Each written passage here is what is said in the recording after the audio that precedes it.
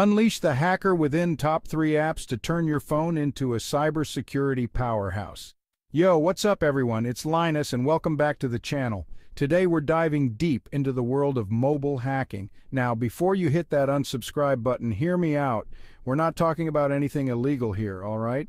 This is all about ethical hacking and cybersecurity. And honestly, the things your phone can do are pretty insane. We're going to explore the tools and techniques that professionals use to test and secure networks, all from the palm of your hand. In this video, we'll be looking at 3 powerful apps that can turn your Android phone into a hacking supercomputer: Termux, Androrat, and Zonti. But with great power comes great responsibility, right? So stick around because we'll be talking about the ethical implications of using these tools and how to make sure you're staying on the right side of the law. Trust me, you don't want to mess with that. This is going to be a deep dive, so grab your favorite drink, get comfortable, and let's get started. Oh, and before we jump in, if you're new here, make sure to hit that subscribe button and turn on notifications so you don't miss out on any future cybersecurity content. Let's go. Termux, your pocket-sized Linux powerhouse. First up, we've got Termux. Now, if you're even remotely interested in cybersecurity or ethical hacking, you've probably heard of Linux. It's like the holy grail of operating systems for this stuff, and for good reason. But who wants to carry around a whole separate computer just to run Linux, right? That's where Termux comes in.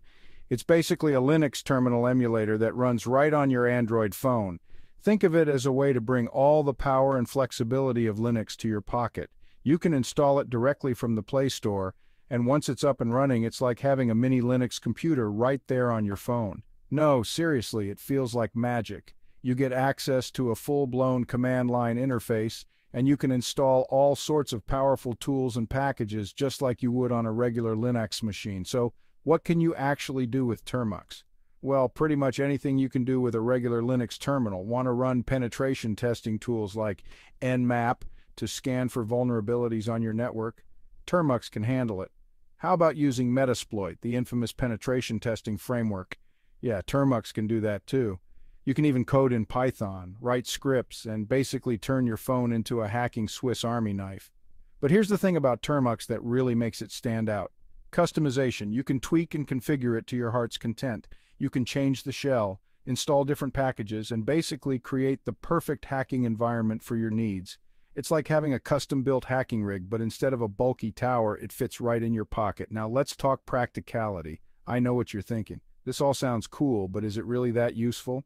And honestly, yeah, it is. Imagine you're on the go and you need to quickly test the security of a Wi-Fi network. Just whip out your phone, fire up Termux, and you're good to go. It's like having a portable security lab at your fingertips.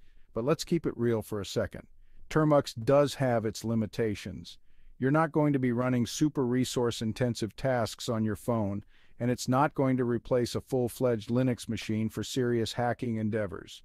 But as a tool for learning, experimenting, and doing some light penetration testing on the go, it's an absolute game changer. There are other terminal emulators out there for Android, but for me, Termux just hits different.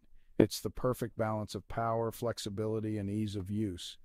Plus, the community behind it is amazing. If you ever run into any issues or have questions, there's a ton of support available online. Androrat, the double-edged sword of remote access. All right, moving on to something a little more serious. Let's talk about Androrat. Now, this one's a bit of a touchy subject, so listen up closely. Androrat stands for Android Remote Administration Tool, and as the name suggests, it allows you to remotely control an Android device. I'm talking full-on access here.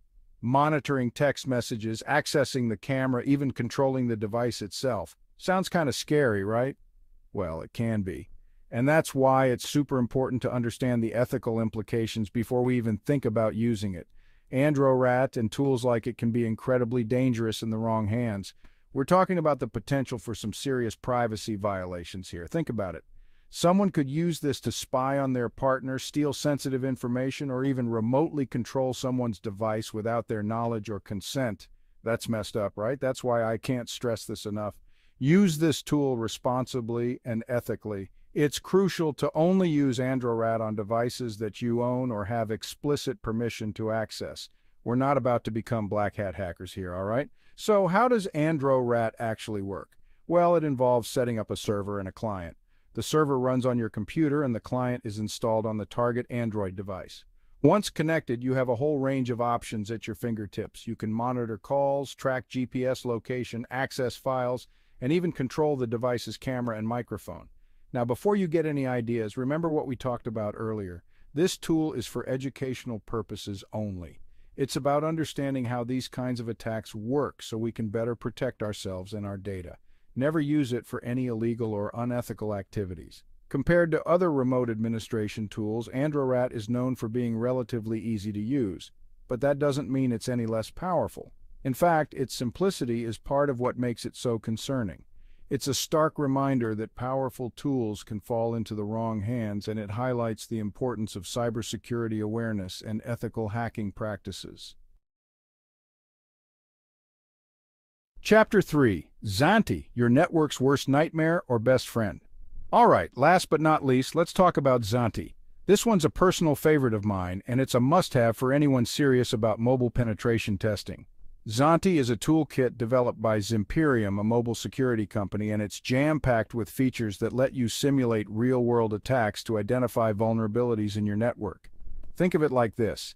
Zanti is like having a team of ethical hackers at your disposal, ready to poke and prod your network to find those weak points before the bad guys do. And trust me, it's way better to find those vulnerabilities yourself than to have someone exploit them against you.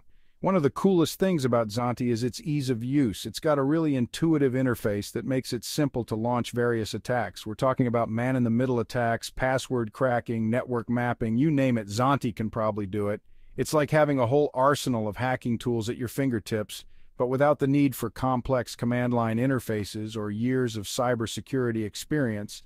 But here's the thing that really sets Zanti apart. It's not just about launching attacks. It also provides you with detailed reports and analysis of the results. So you're not just blindly launching attacks and hoping for the best. Zanti gives you the insights you need to understand the vulnerabilities it finds and, more importantly, how to fix them. Let's talk about some of the specific modules that make Zanti so powerful. First up, we've got the man-in-the-middle attack framework. This allows you to intercept and analyze network traffic between devices, which can be incredibly useful for identifying vulnerabilities and understanding how data flows across your network. Then there's the vulnerability scanner, which does exactly what it sounds like. It scans your network for known vulnerabilities in devices and software. This is crucial for staying ahead of the curve and patching those security holes before someone else can exploit them. And let's not forget about the network mapping module. This gives you a visual representation of all the devices connected to your network, which can be super helpful for identifying rogue devices or unauthorized connections. Now, I know what you're thinking. This all sounds incredibly powerful, but is it legal? And that's a valid question. Just like with any other hacking tool, the legality of using Zanti depends on how you're using it. It's crucial to only use Zanti on networks that you own or have explicit permission to test. Unauthorized network testing is illegal and can land you in some serious hot water, so please be responsible, be ethical, and always get permission before running any kind of security tests on a network. Level up your cybersecurity game. So there you have it, guys. Those are just 3 of the many powerful apps that can turn your Android phone into a hacking supercomputer. We've covered Termux, your pocket-sized Linux terminal emulator, AndroRat, the remote administration tool that highlights the importance of ethical hacking, and Zanti, the mobile penetration testing toolkit that can help you find and fix vulnerabilities in your network. But remember, with great power comes great responsibility. These tools are incredibly powerful, and it's crucial to use them ethically and legally. Only use them on devices or networks that you own or have explicit permission to access. If you're interested in learning more about cybersecurity and ethical hacking, make sure to hit that subscribe button and turn on notifications so you don't miss out on any future videos. And let me know in the comments which app you found the most interesting or useful. I'm always looking for new ideas for future videos, so feel free to drop your suggestions down below.